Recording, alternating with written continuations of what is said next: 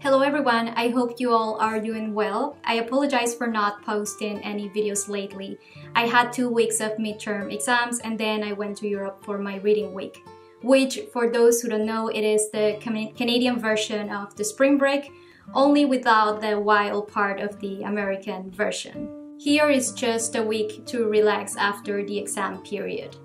Lately, I have bought a few magical realism novels. I got Isabel Allende's La Casa de los Espiritus, which I haven't read, so I'm excited to read this book.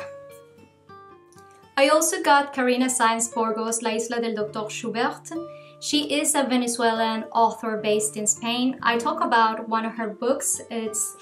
It Will Be Night in Caracas. I talk about this book in my top 10 books from 2022, and I really enjoyed reading this book and I decided to get this one. This novel just came out and it's marketed as a magical realism novel. I also got Gabriel Garcia Marquez 100 Years of Solitude, which I'm currently reading. I read this novel in Spanish when I was 14 years old and I really like it. This time I decided to get it in English just because I enjoy reading translations. It's really interesting to see how the translators manage to reflect the cultural aspects of a work in another language. Some of them do an amazing job. So because I'm currently reading 100 Years of Solitude, I thought why not make a video on South American magical realism and share my perspective with you. Many people think that magical realism began with Gabriel Garcia Marquez and that the genre is limited to South American authors and stories, but that is not true. Other countries known for their magical realism stories are Germany and Japan. Even Angela Carter wrote a magical realism novel called Nights at the Circus. This one I haven't read, but I will this year. So technically everyone can write magical realism stories. You don't need to be from one place or another. Now, although I'm going to talk about the conventions of this genre, since I have only read magical realism novels from South America, I will focus on the South American aspects.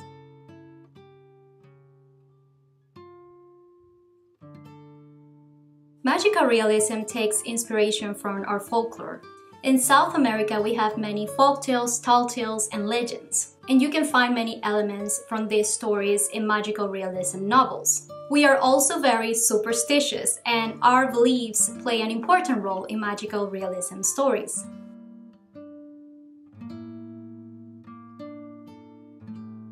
Because of that folkloric influence, magical realism features ordinary characters in ordinary situations. Although we have magical aspects, the story's main events are very mundane.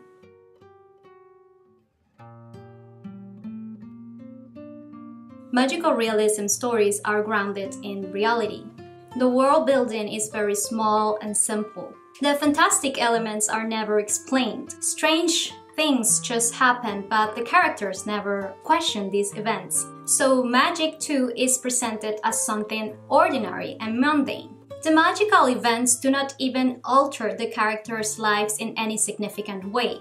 Life for them follows a natural course. In contrast, more serious things such as war, colonization, death, and family conflicts are more important in the characters' lives. For instance, there is a part in 100 Years of Solitude where travelers bring a flying carpet to the village. People take turns flying the carpet as though it were the most normal thing in the world. In another part, a man opens a cinema and people go to watch a movie. But the protagonist dies and the audience begins to destroy the theater because they think the story is real. So in this novel, the characters question ordinary things that are strange to their village. Yet, they take fantastic things for granted because they are accustomed to them. Some academics believe that magical realism is a post-colonial reaction to European realism, but I think there is much more than that. My personal theory is that our folklore is very present in our daily lives, and magical realism simply reflects that Latin American reality. In Venezuela, even if you are a skeptic, you will not dare to disrespect certain traditional beliefs.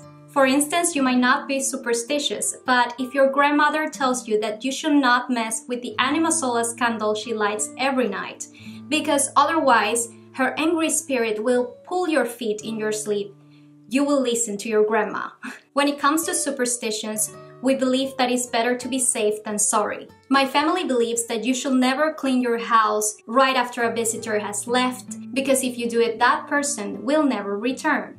Do I believe this is true? No. Still, I never ever clean my house after a visitor leaves. In Venezuela, I grew up watching all sorts of bizarre things. Crying saints, virgins that produce glitter, and a nun whose body will not decompose. We even have this traditional dance called Los Diablos de Yare, in which people dress as devils and dance, and some people in the audience always claim to see an extra dancer in the group. They say this is the devil himself who comes to dance with the people. And these are only a few examples I'm giving you to show you how magic has a place in our lives and how it is part of our reality.